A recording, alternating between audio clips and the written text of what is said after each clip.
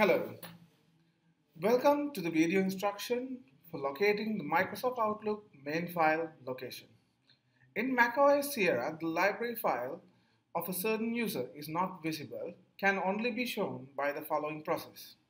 First, click on the Go menu on the menu bar, which will be located on the top, while holding Option button, which reveals the library folder. Click on the library folder.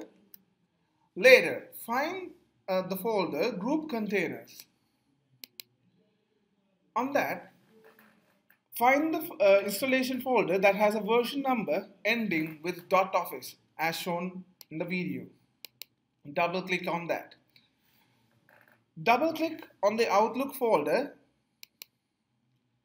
and again you can see two folders, Outlook 15 profiles and Outlook sound sets. We'll be needing to double click the Outlook 15 profiles. In that you will be having the main profile or the secondary profile that you have created. Inside these profiles you will be containing the cache files and data files of your mail that is configured to the Outlook 2016. So this is the way of finding the Outlook file in macOS Sierra for the version of Microsoft Outlook 2016. Thanks for watching this video.